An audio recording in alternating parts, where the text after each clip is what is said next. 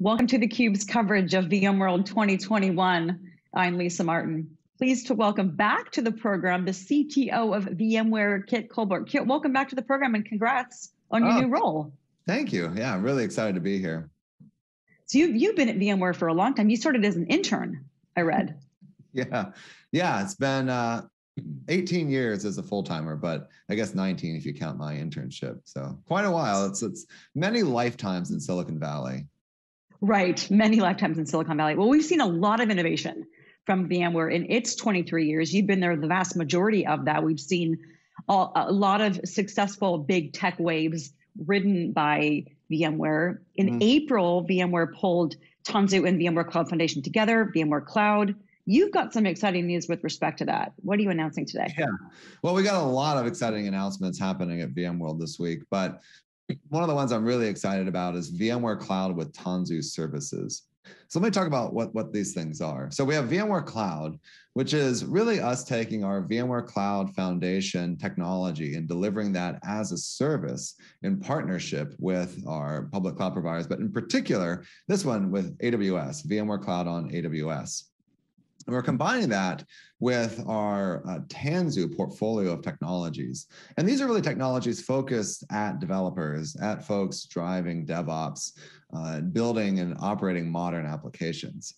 And what we're doing is really bringing them together to simplify customers moving from their data centers into the cloud and then modernizing their applications. It's a pattern that we see very, very often, this notion of migrate and then modernize, right? Once you're on a modern cloud infrastructure, it makes it much easier to modernize your applications.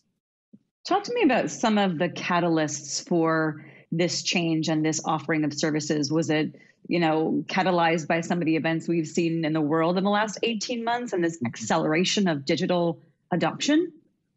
Yeah, absolutely. And we saw this across our customer base, across many, many different industries. Although, as you can imagine, those industries that were really considered essential were the ones where we saw the biggest sorts of accelerations. We saw a tremendous amount of people needing to support remote workers overnight, right? And cloud is a perfect use case for that.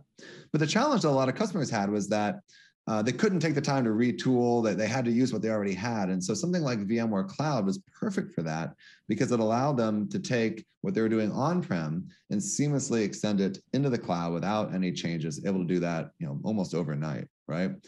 But at the same time, what we also saw was the acceleration of their digital transformation. People are now online. They're needing to interact with an app over their phone to get something remotely delivered or to schedule maybe an appointment for their pet, because a lot of people got pets during the pandemic.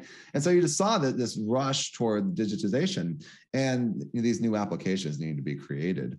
And so as customers move their application estate into the cloud with VMware Cloud on AWS, they then had this need to modernize those applications, to be able to deliver them faster, to respond faster to the very dynamic nature of what was happening during the pandemic. So let's talk about some of the opportunities and the advantages that VMware Cloud with Tanzu Service is going to deliver to those IT admins who have to deliver things even faster. Yep. So let me talk a bit about the tech and then talk about how that fits into what the users will experience. So VMware Cloud with Tanzu Services is really two key components. The first of which is the Tanzu Kubernetes Grid service, the TKG service as we call it.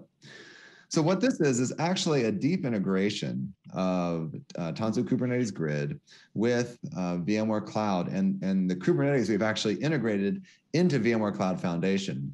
Folks who are familiar with VMware may remember that a couple of years ago we announced Project Pacific, which was a deep integration of Kubernetes into vSphere, essentially enabling vSphere to have a Kubernetes interface to be natively Kubernetes. And what that did was it enabled the IT admins to have direct insight inside of Kubernetes clusters to understand what was happening in terms of the containers and pods that their developers were running. It also allowed them to leverage their existing vSphere and VMware Cloud Foundation tooling on those workloads. So fast forward today, we have this built in now, and what we're doing is actually offering that as a service so that the customer doesn't need to deal with managing it, installing it, updating it, any of that stuff. Instead, they can just leverage it. They can start creating Kubernetes clusters and upstream conformant Kubernetes clusters to allow their developers to take advantage of those capabilities, but also be able to use their native tooling on it. So I think that's really, really important, is that the IT admin really can enable their developers to seamlessly start to build and operate modern applications on top of VMware Cloud. Got it. And talk to me about how this is going to empower those IT admins to become Kubernetes operators. Yeah. Well, I think that's exactly it. We talk to a lot of these admins, and they're seeing the desire for Kubernetes from their lines of business, from the app teams.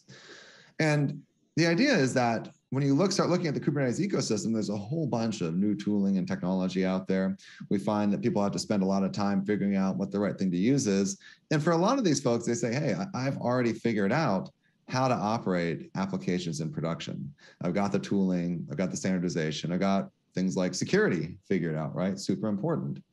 And so the real benefit of this approach and this deep integration is that it allows them to take those tools, those operational best practices that they already have, and now apply them to these new workloads fairly seamlessly.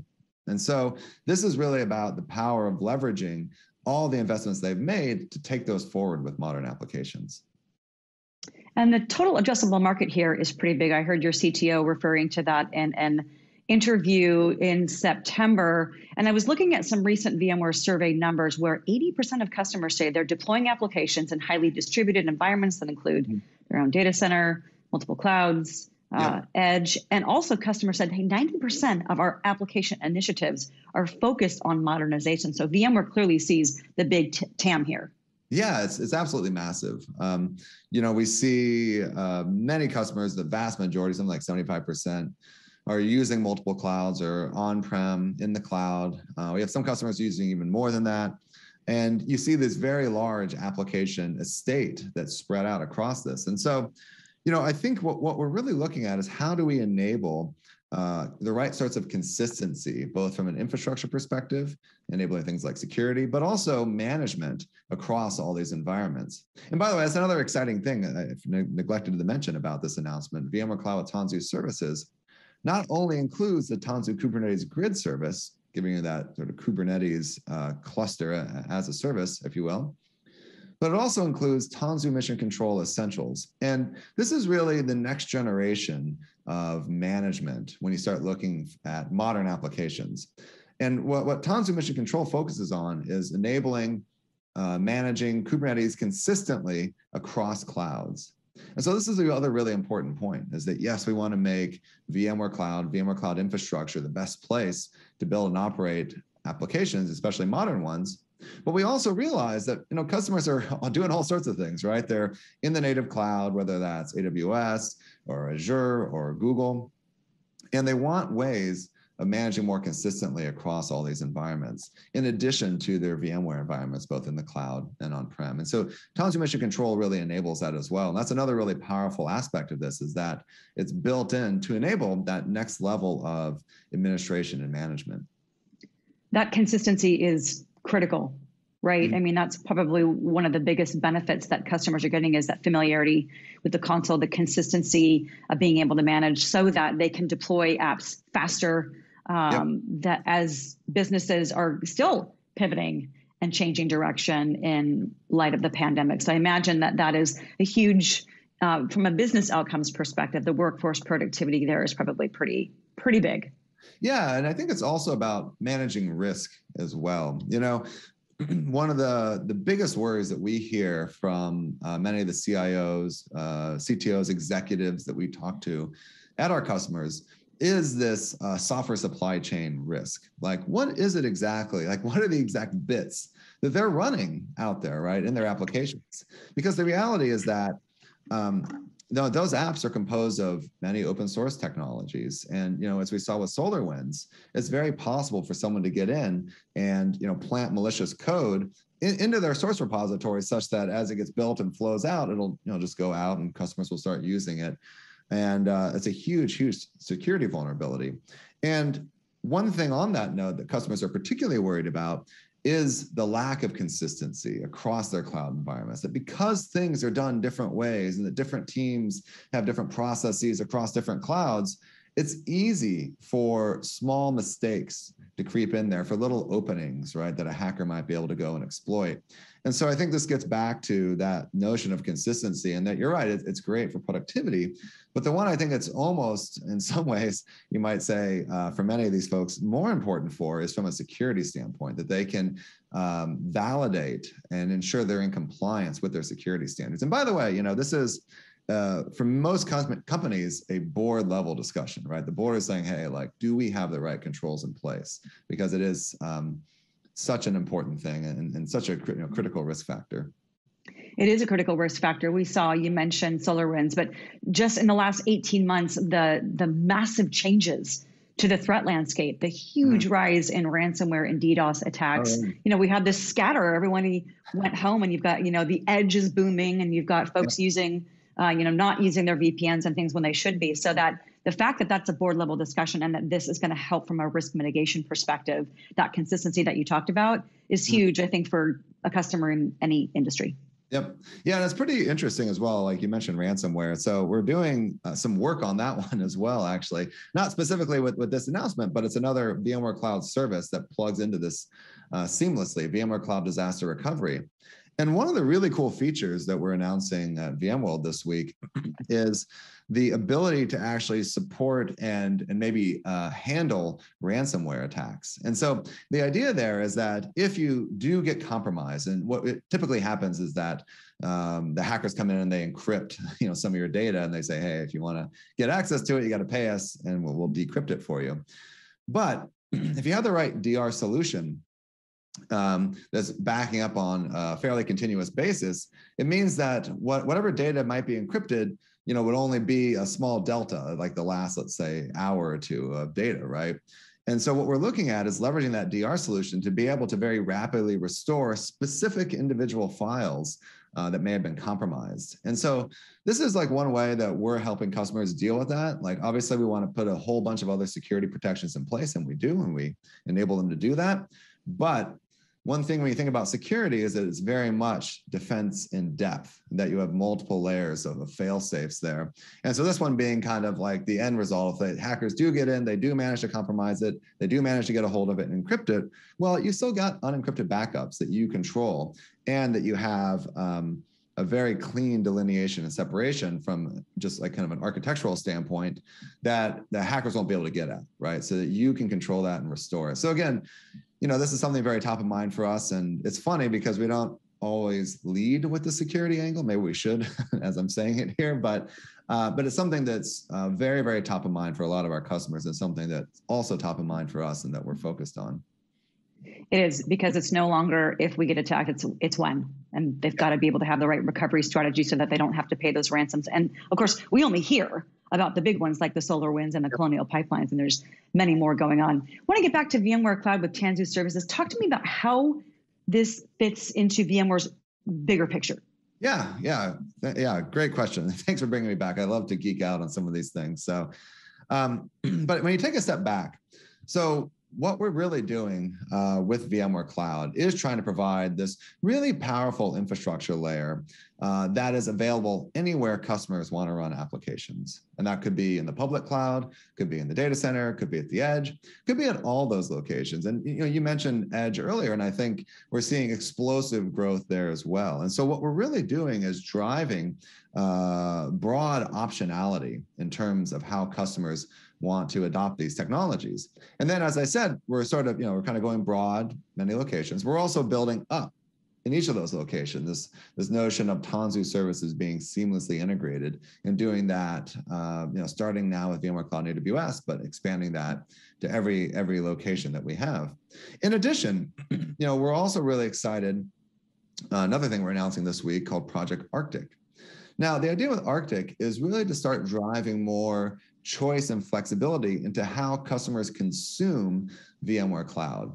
Do they consume it as software or as a service? And where do they do that? So traditionally, the only way to get it delivered as a service would be in the public cloud, right? VMware Cloud and AWS, you can click a few buttons and You get a software-defined data center set up for you automatically. Now, traditionally on-prem, we haven't had that. We did do something pretty powerful a year or two back with the release of VMware Cloud on Dell EMC. We can deliver a service there, but that often required new hardware, new setup for customers.